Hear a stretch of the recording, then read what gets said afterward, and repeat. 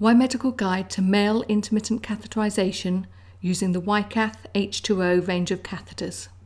Gather together the equipment required and select a suitable environment to carry out the procedure. Prepare your clothing and ensure the genital area is clean, and then wash your hands. Remove a catheter from the box. Peel the water sachet from the sleeve.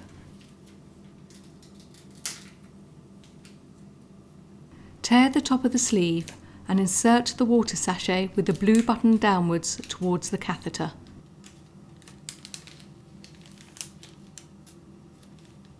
Press the blue button to pierce the water sachet.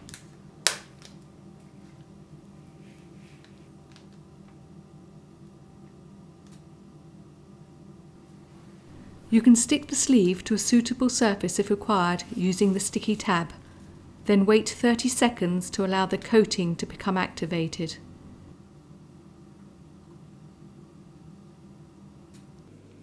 Empty the water from the sleeve. Tear off the compartment containing the water sachet. Then tear the sleeve at the next perforation to provide a non-touch technique.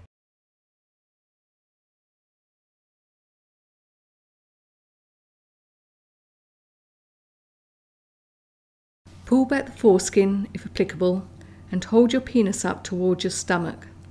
Gently insert the catheter into the urethra.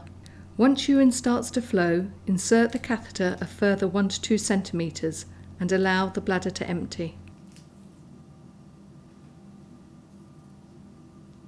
When urine stops flowing, gently remove the catheter, stopping to allow more urine to drain if necessary.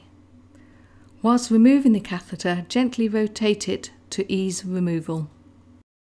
Do not leave the catheter in the urethra for longer than 4 to 5 minutes, as this may make removal more difficult.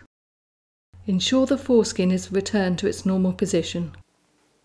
Dispose of the catheter appropriately and wash your hands.